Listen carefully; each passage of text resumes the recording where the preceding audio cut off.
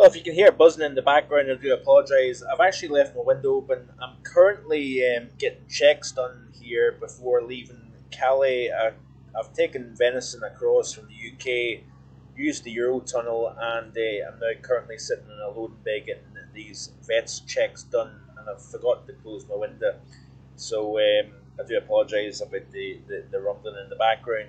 What a day it's been across the south.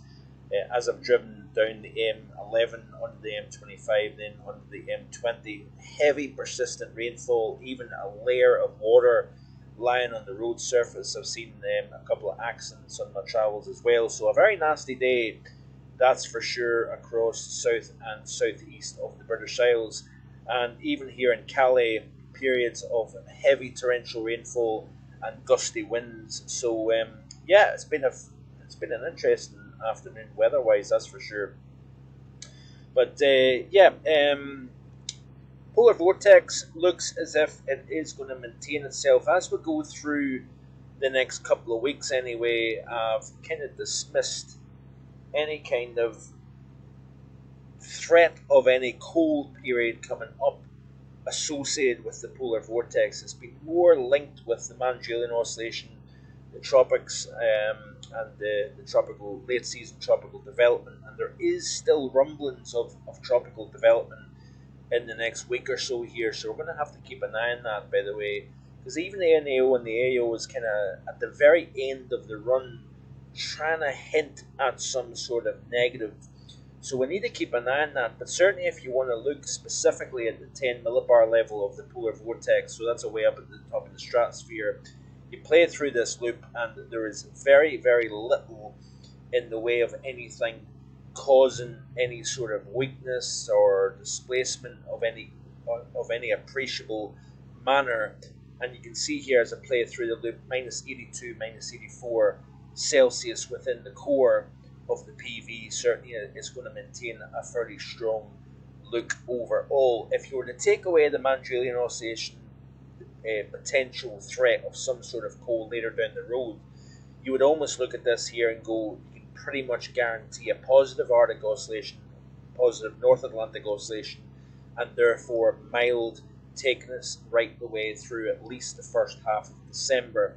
Certainly the CFSV2 is hinting at that. You can see here week 1 very, very warm, week 2, week 3, week 4, week 5, keeping an eye on the date here at the top, 4th through the 11th of December, and I know the CFSV2 can be a little bit biased towards warm, but you know, it's we can't ignore this either. You know, there's no point in just wish casting and hoping, you know, kind of predicting or forecasting what you want people to kind of hear and see.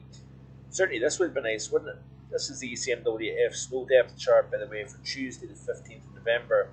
What we're going to see, and we'll watch and see whether that takes place or not. What we are going to see, however, is we are going to see more wind and rain coming up over the next couple of days. Now, if I can try and get the right chart, it would be helpful. This is off the ECMWF, and let's look at the overview chart. So this is the current setup here. There's that mess that brought all the wind and rain through the course of today. That is exiting. We've got an area of low pressure just to the northwest of the British Isles. We've got more wind and rain, as you can see here, moving through from a southwest to northeast direction during the course of tomorrow and through Tuesday. But what happens is we've got the area of high pressure over Europe that kind of slides westwards, and essentially what that does is it forces all the weather that's kind of congregating over the Atlantic, moving towards the UK. You back the whole upper air pattern back the way westwards, retrogression is called. Then of course you have a drier period, and Wednesday right the way through Saturday, even next Sunday, it looks as if we do get drier conditions. But with drier conditions come southwest winds and warmer temperatures. 17, 18, possibly even 19 degrees is not out of the question during the second half of this week. So yeah, we're back to warmer than normal temp, like bona fide warmer than normal, not just mild, but actually downright warm for the time of the year. So there's no getting away from that. This overall warm theme just wants to continue. It's got to break sometime, hasn't it? But I'm not seeing anything hard evidence of any change coming up. Certainly looking at the Thursday, so this is the upcoming Thursday period. Notice here the trough kind of digs all the way down towards the Azores. We've got an associated frontal system with that 955 millibar low to the south of Greenland. That attached frontal system takes it all the way down to the Azores. So of course with high pressure on the near continent, with the trough all the way down to the Azores, look at the airflow here. We've got those isobars drawing that warmth up from the south, looking at the 850 millibar temperature anomaly chart here for the same period, and that is a lot of warm air coming north, that's for sure.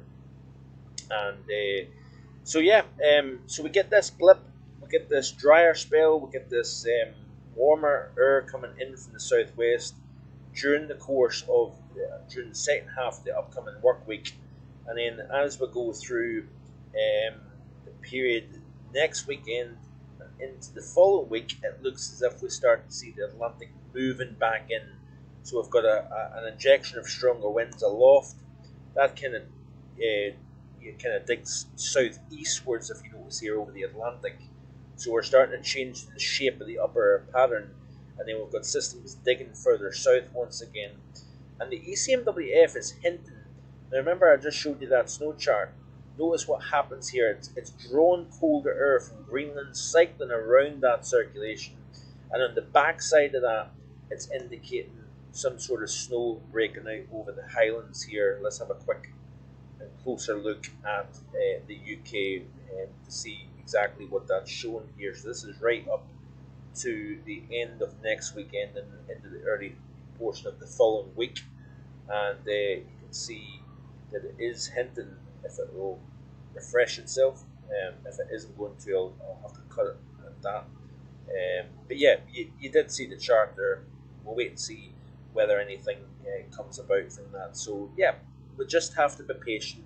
Still early. We're only in, on the 6th of November, and just based on purely what's going on now, we cannot then say that is what's going to happen during the course of the winter season. So it's all to play for, if you ask me.